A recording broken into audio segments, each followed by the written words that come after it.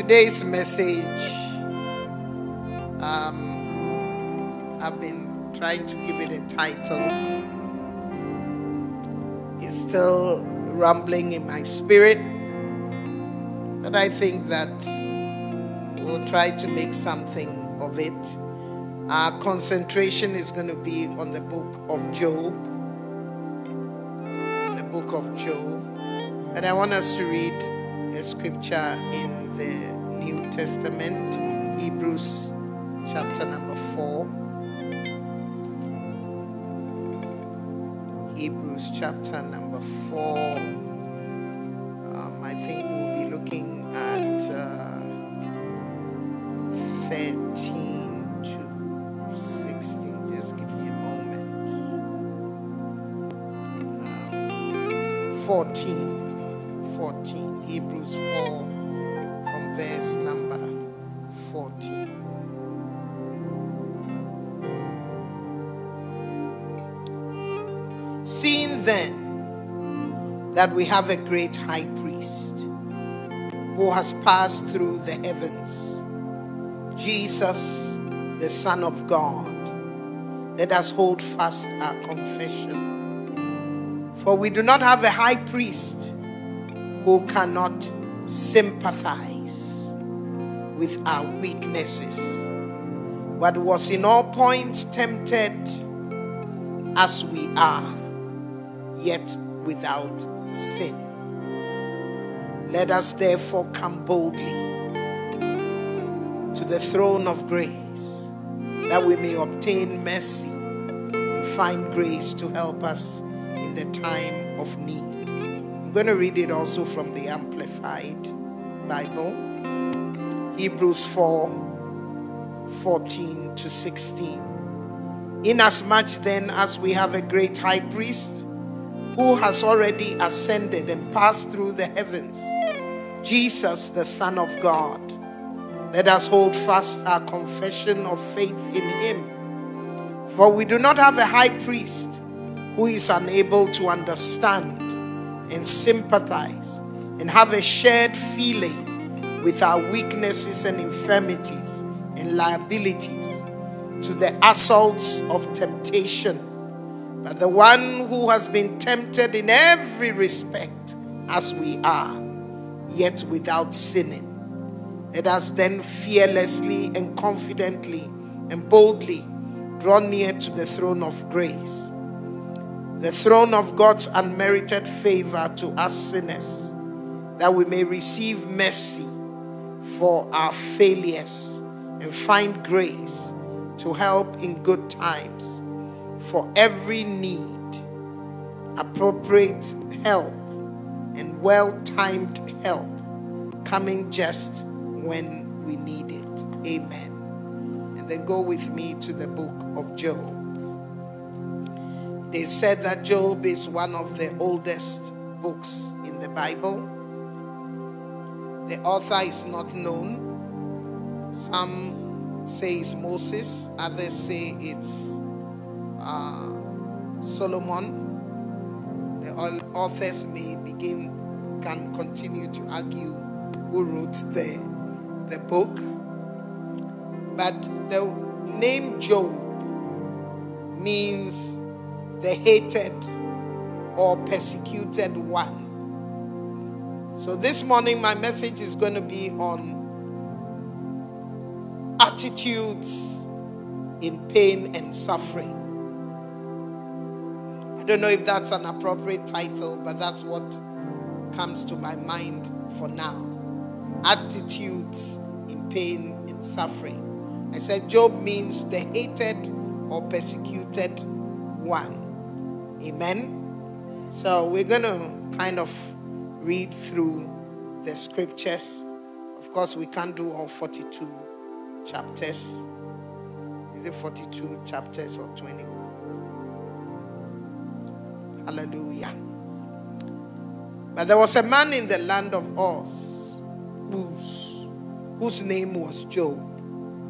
And that man was blameless and upright, one who feared God and shunned evil. So this was his description: blameless, upright, feared God, shunned evil. 7 sons and 3 daughters were born to him.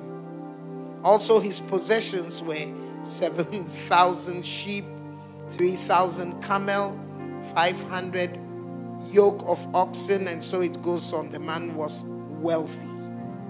So it says, so this man was the greatest of all the people of the East. He had 10 children. He was wealthy. He feared God. He walked blamelessly before God. He shunned evil.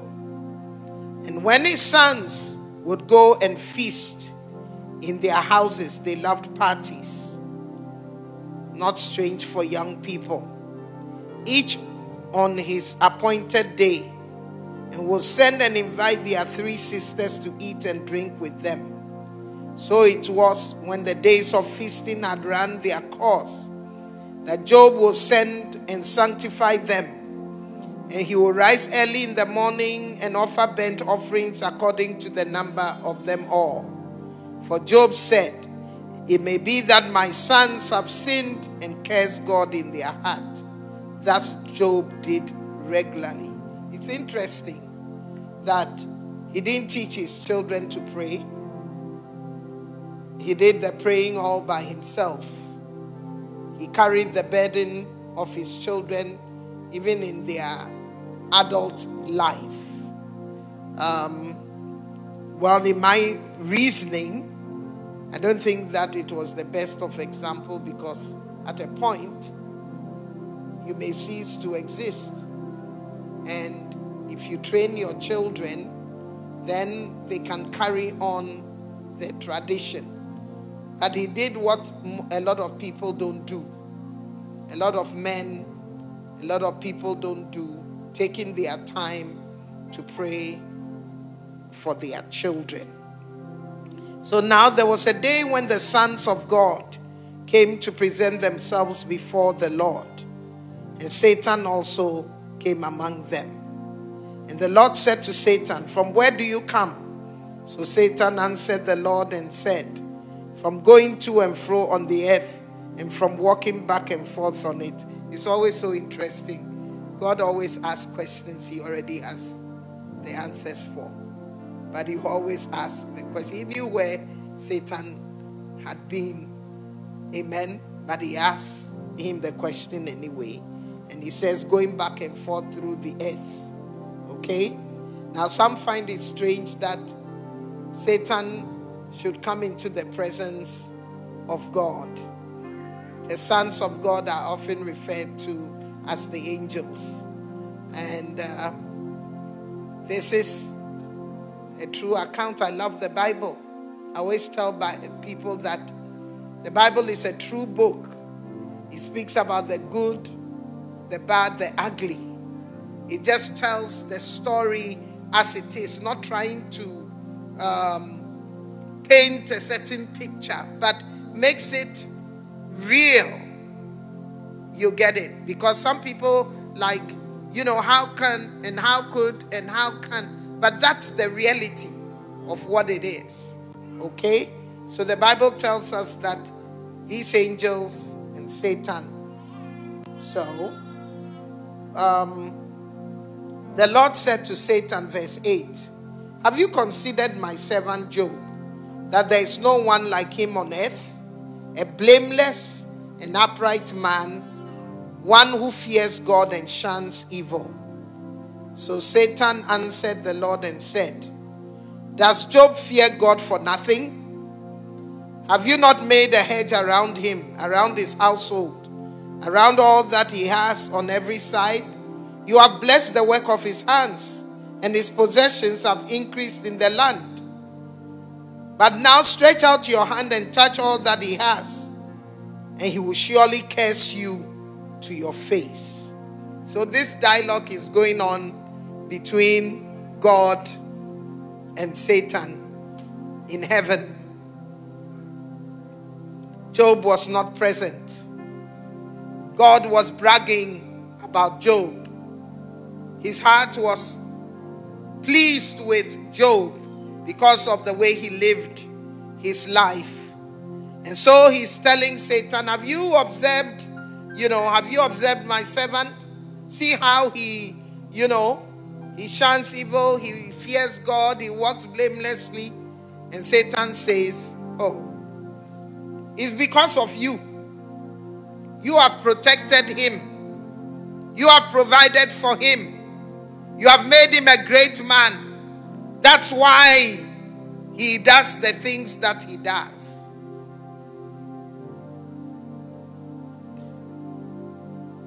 And the Lord says to Satan, behold, all that he has is in your power.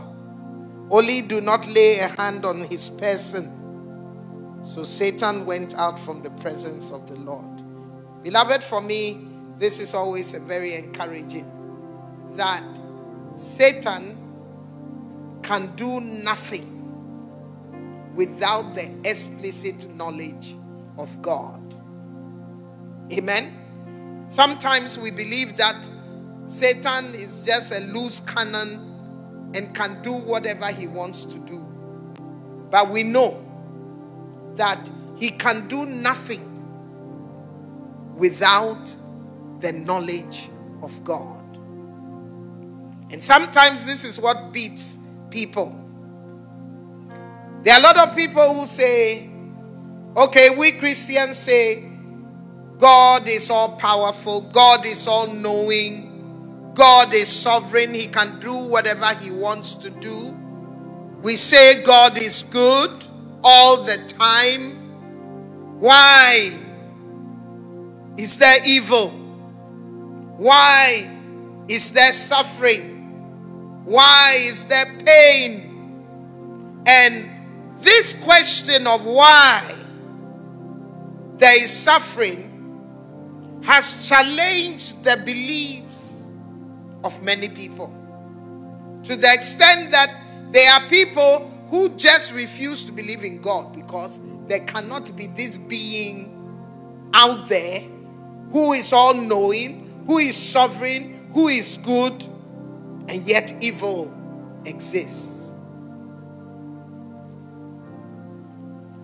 And so that argument goes on. And the argument of why do good people suffer? Because this man, as far as his, can I call it, his personality description by God, is a man who feared God, who lived upright. It's a man who did what he could do. And God was proud of him. But see the dialogue behind the scene. We have 20/20 vision. We have the ability to read this story. But Job did not know the discussion going on in heaven between God and Satan. So when Satan tells God, it's because of all you've done for him. That's why he's serving you. That's why he's worshiping you. You remove those things and he will curse you to your face. So he threw a challenge. Amen. Beloved, a lot of times the battles we go through are bigger and higher than ourselves. Because light and darkness, the kingdom of God and the kingdom of darkness, are engaged. We are caught in the middle. Okay? We're caught in between. Not because we desired it, not because we want it, but because of what is going on. And that is because if you don't get the story of the fall of man, that which happened in Genesis chapter 3, if you don't get that story, that when God created this perfect world, there was an entity, an archangel, who in his days in heaven was called Lucifer. Some say Lucifer. Lucifer. But Lucy, light. He was a light bearer. Yes, so now you have some deceptive people. You know, there was a trust that was set up in the UK several years ago. When they started off, it was Lucifer Trust, and people were like, hey, how can you name? So they just switched the name to Lucy Trust. Lucy Trust. But they knew what they were about. Okay? So, there are people who believe that Lucifer is the legitimate heir to the throne of God, not Jesus. Okay? Not Jesus, Lucifer. And so there are those devotees to see that Lucifer takes the place of honor.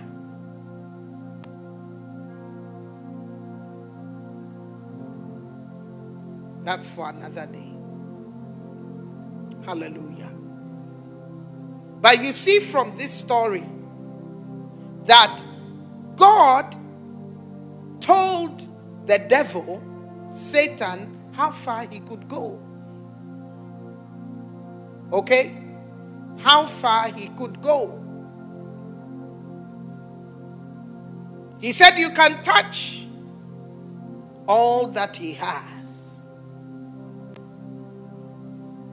So, Satan goes on the rampage. And it's so interesting, this story, because you cannot imagine what took place in the life of Job. From verse 13. Now there was a day when his sons and daughters were eating and drinking wine in their oldest brother's house. And a messenger came to Job and said, the oxen were plowing and the donkeys feeding beside them, when the Sabeans raided them and took them away. Indeed, they have killed the servants with the edge of the sword. I alone have escaped to tell you. While he was still speaking, another also came and said, the fire of God fell from heaven and burned up the sheep and the servants and consumed them. I alone escaped to tell you. While he was still speaking, another also came and said, the Chaldeans formed 3 bands, raided the camels and took them away, yes, and killed the servants with the edge of the sword. I alone have escaped to tell you. And while he was still speaking, another also came and said, your sons and daughters were eating and drinking in their oldest brother's house.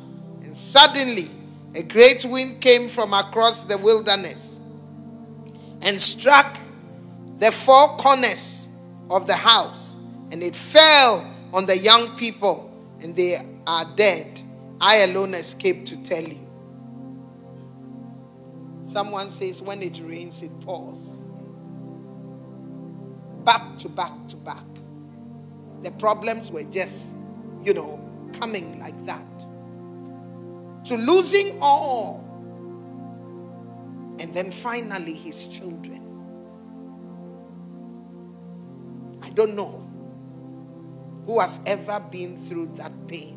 But in this pandemic, people have lost 5 members of their family. People have lost father, mother, brother, sister, friends, and it keeps going on. The death count, we heard at a point, was over 3 million. I don't even know what it is now, because now they don't put them up as they used to do.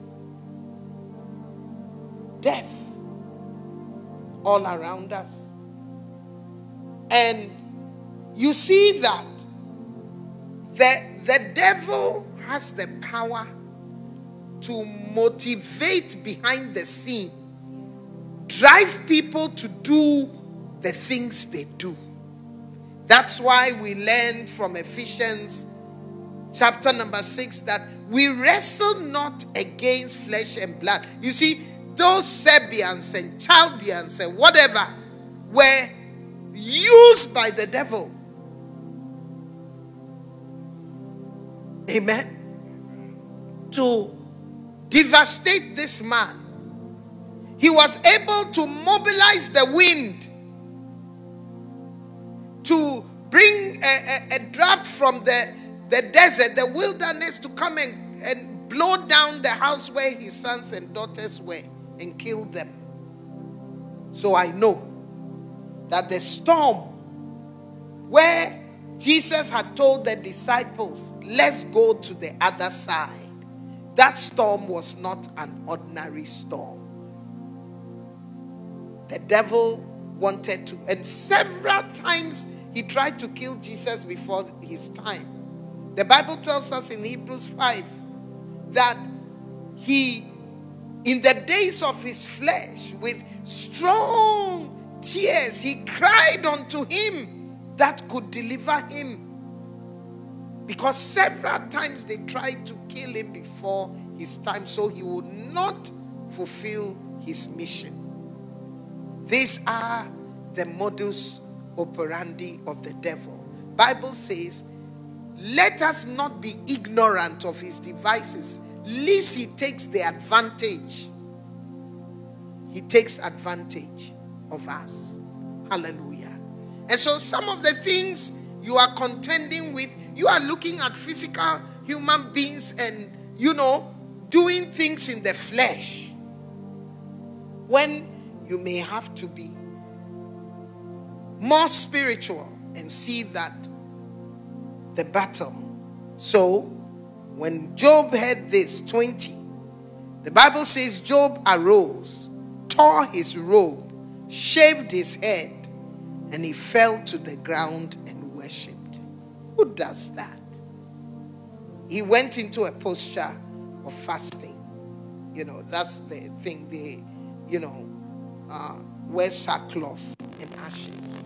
And he said, naked came I into my mother's womb, and naked shall I return there. The Lord gave, and the Lord has taken away. Blessed be the name of the Lord. And several times this is quoted at funerals. People quote this. But this is what Job said. Amen. This is what Job said. It doesn't mean this is what God, because you and I know the background story, that God didn't give and take away. It wasn't God who took away. Are you getting me? In his understanding, it's God who blessed me with everything. That's true. And the same God has taken away. But was it God who took away? It was the devil. Hallelujah. But he didn't know. Just as you and I only know because we're reading this story. Hallelujah. So there are things that we call acts of God.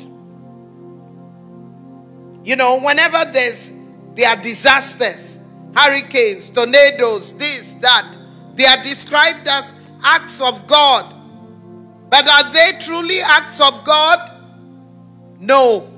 Because you have an enemy that is seeking, I think it's in Ezekiel or Isaiah, either Ezekiel 28 or Isaiah 14, where the Bible says he has turned the earth into a wilderness.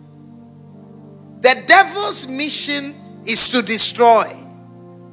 To destroy that which God has done. So if you don't get the Genesis story, you cannot understand exactly what is going on. This was Job's declaration. The Lord gave, and the Lord has taken away. Blessed be the name of the Lord. Because when you are standing at the graveside, burying your loved one, and then they tell you the Lord gave and the Lord has taken away, how would you feel? You may feel anger against God. Why have you taken away my loved one.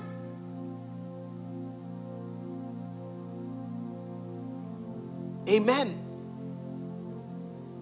And the Bible says, in all this, Job did not sin nor charge God with wrong. That was his attitude.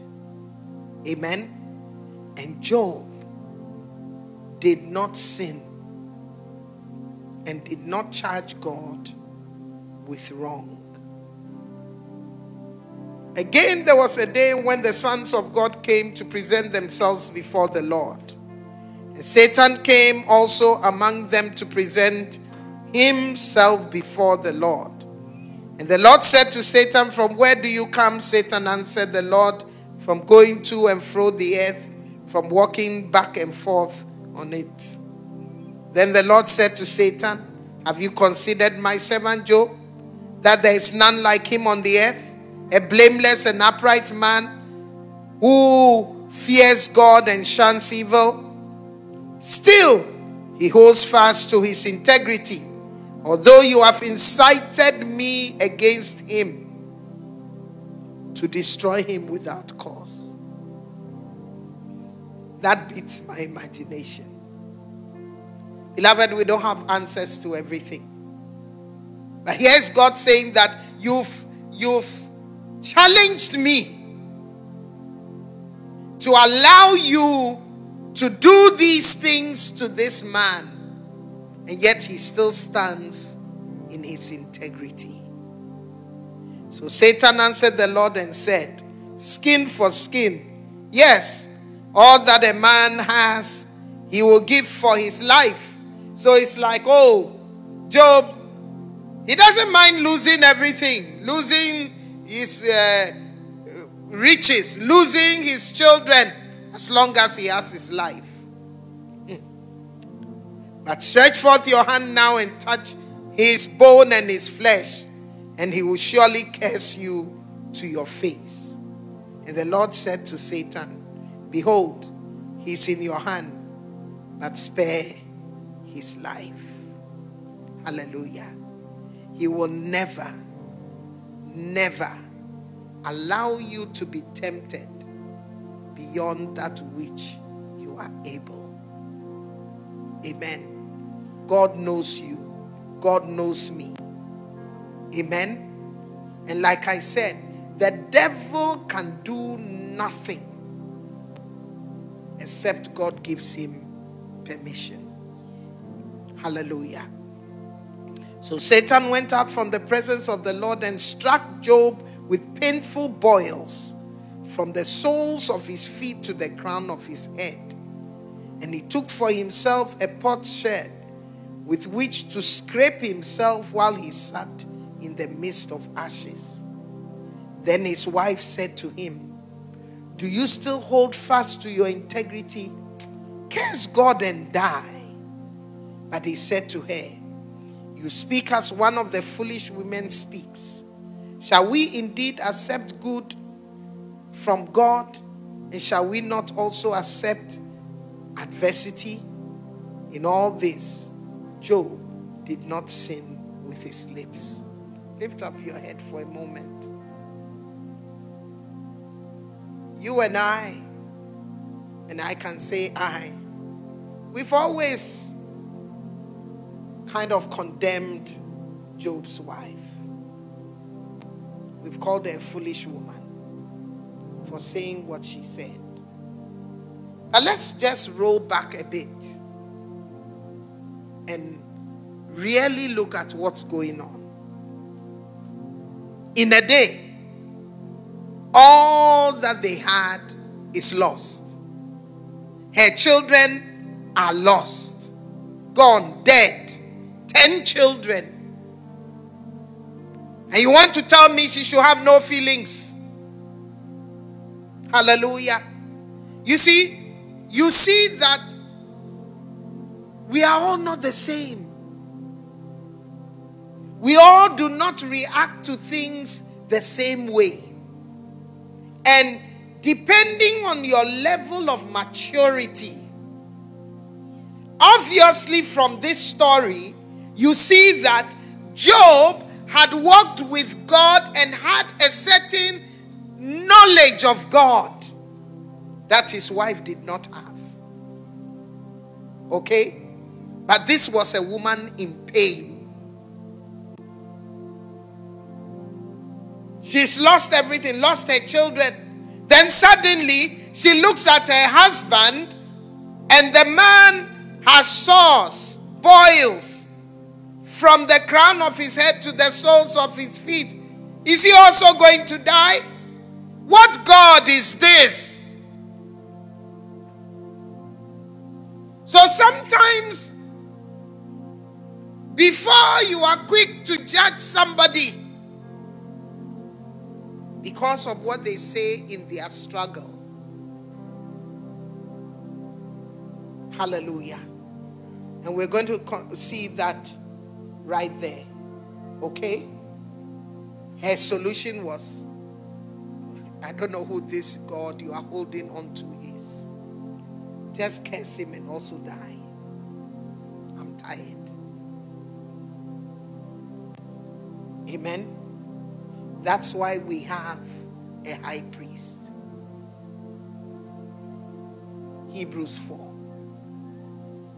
The Bible says we have a high priest who is touched with our feelings. You see, sometimes in our charismatic circles and our faith movement circles, we sometimes want to behave as if feelings and emotions don't exist.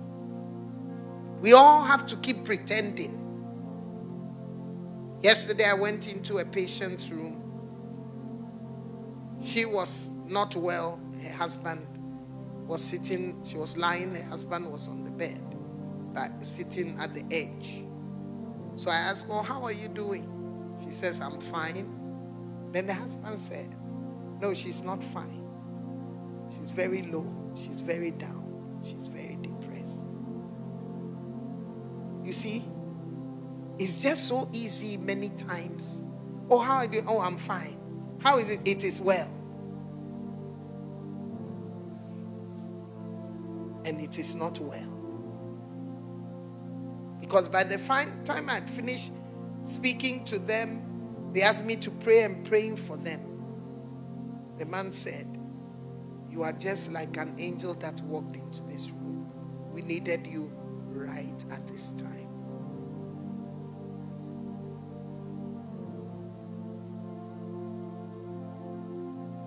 Okay?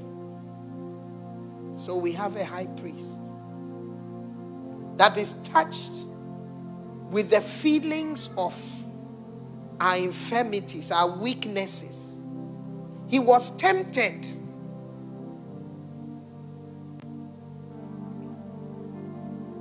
like us, but was without sin. So we need to run to him. So he shows us how to do it. Okay? So we continue the story.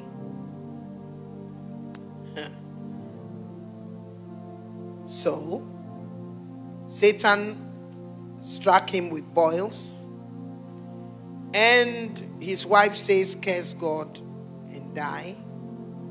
Then the Bible said in verse 11, "Now when Job's 3 friends heard of all this adversity that they came upon him, each one came from his own place.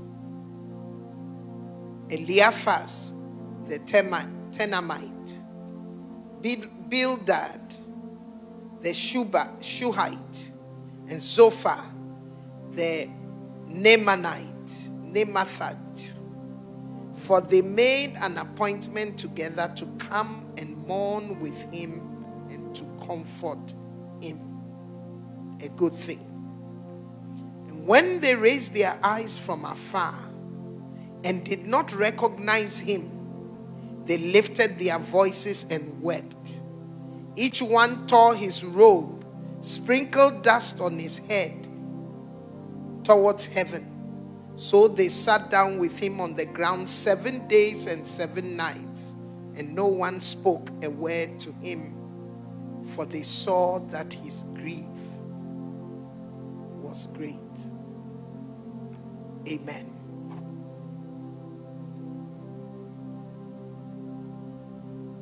You see two things happening here. His friends heard. And so they decided to come and to be with him, to comfort him. And they did. And when they saw the way he was, he could not be recognized. How adversity had hit him so bad, he was unrecognizable because he had boils from his head to his feet. He needed to get something to scrape his skin. So they came, they wept, they sat 7 days and nights, and no one said a word. Beloved, hear me this morning. There are times when people are grieving, and when you don't know what to say, shut your mouth. Because sometimes the words that can come out of your mouth can deepen the pain the person is going through. I was having a chat with someone as I was thinking through this message, and she was telling me, yes, when I experienced a death, someone came and said, God forbid, parents should not be burying their children. It's children who should be burying their.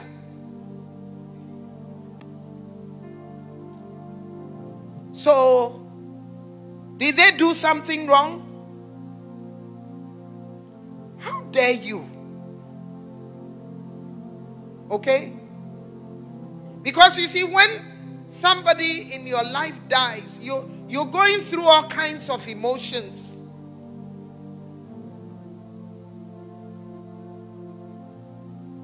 Even when we go and we say, it is well. It is well. God is good. Is God good in that? The person is trying to make sense of what is going on. So, if you don't know what to say, shut your mouth. Just even being there, okay? Just holding the person's hand. Just maybe rubbing the person's back. But just sitting in the silence can make a whole lot of difference. Because sometimes we end up saying things we ought not to say. I've heard pastors. Somebody's been involved in a serious accident. And the pastor walks up and he says, it's because you don't pay your tithes.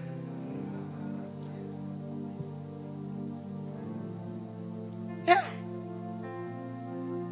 We do some of these things without thinking. Okay? Yes. The devourer may happen, but I want you to know there are people who pay their tithes to the T and still get involved in accidents. Life is a mystery. This man had no clue why he was going through what he was going through. In God's eyes, he was perfect. He was blameless. He shunned evil. And there he was suffering. Okay? Pain. Let me read something I saw somewhere. God has purpose for your pain. a reason for your struggles, a reward for being faithful. Don't give up. Let me read that again. God has a purpose for your pain. You see, when we come to the understanding that it's not all pain that is bad, because pain is a signal or an indication that something is wrong. Are you hearing me? Pain is an indication. God created that also for a reason. Amen? Two kinds of people. There was a woman who was interviewed. She had a child with a rare medical condition. In fact, there are just a few human beings who have that condition. It's a genetic defect. They don't experience pain. No, they don't experience any pain. And the woman said at the end of her interview, every night when I go to bed, I ask the Lord, please, Lord, help my child to experience pain. Someone listening to her would think maybe her child is very wicked, her child is very mean. No. You know why? If she steps on a rusty nail, if she walks into fire, because she does not feel pain, she will not even know that's a danger. So there are good reasons for pain. Then the second, three young boys who shot a fellow student who was from Australia coming to study in America. When they asked them, why did you do that? For fun? We did it for fun.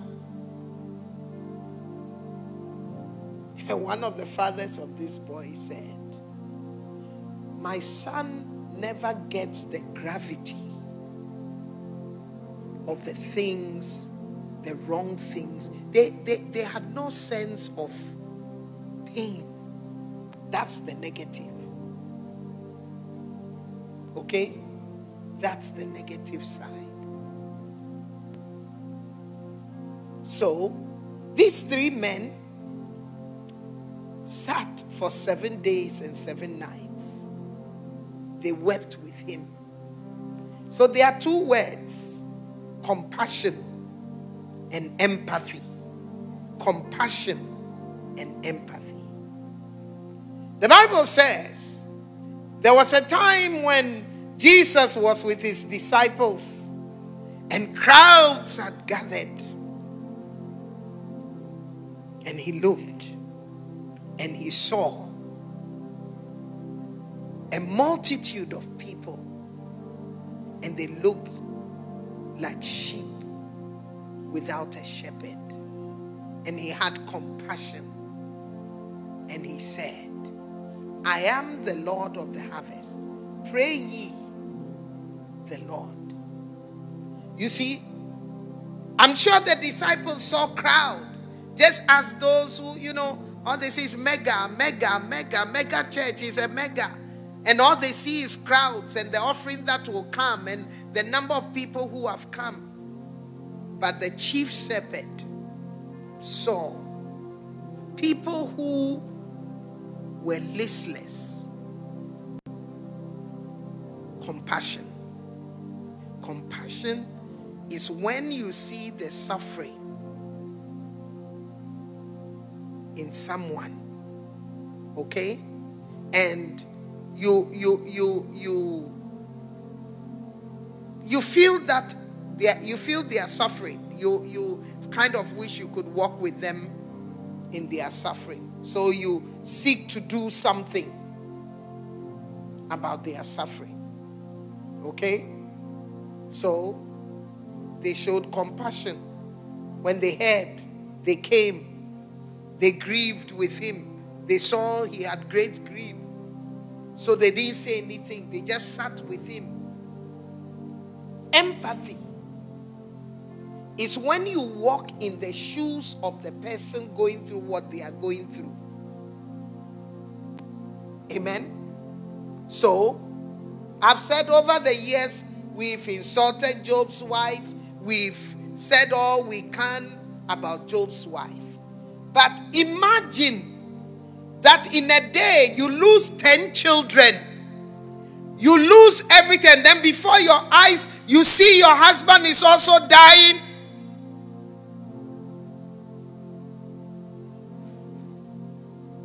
Okay? Yeah. And so Jesus wants us to take this gig beyond praise the Lord. Hallelujah. God is good all the time. And begin to see. Okay? And begin to see. So if we continue the story, my time is far spent. But then in chapter 3, they begin to talk. After 7 days and 7 nights, then they decide to open their mouth. And what happens? They begin to judge Job. You can't say you are good. You can't say, because God will never judge somebody who is good. There must be sin in your life. There must be this and that and this and that. And beloved, when you walk in those shoes,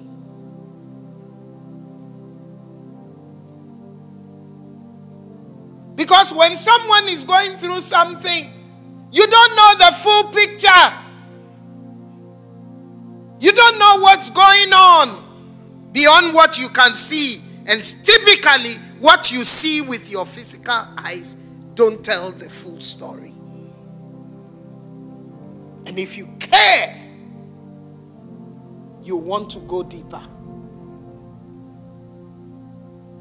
Because I've seen people on their hospital bed crying. And you may think it's the disease why they are crying. And maybe they are crying because I remember, when my father died, one of my cousins who was there came and he said, "Oh, your dad, he was crying, he was crying." He kept on saying, "Who is going to take care of you?" So sometimes you need to find out what's behind the tears, because you may be drawing the wrong conclusion. Okay? You may just be drawing a wrong conclusion. It's not what is there in front of you. It may go deeper. What am I going to do? What's going to happen? Okay? What's going to happen?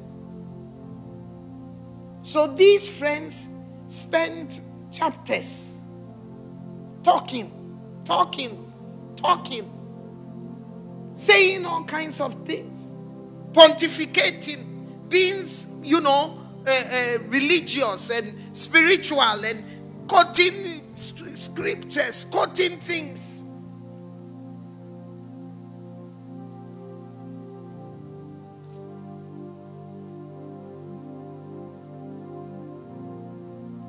In the midst of somebody's grief, somebody walks up and then is asking,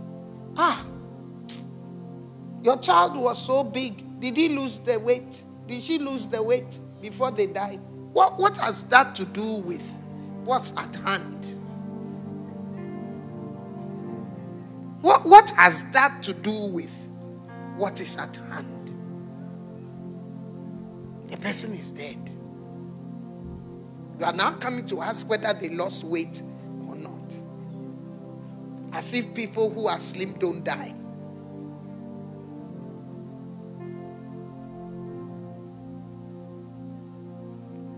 Let me shut my mouth for now. Shall be continued. God bless you.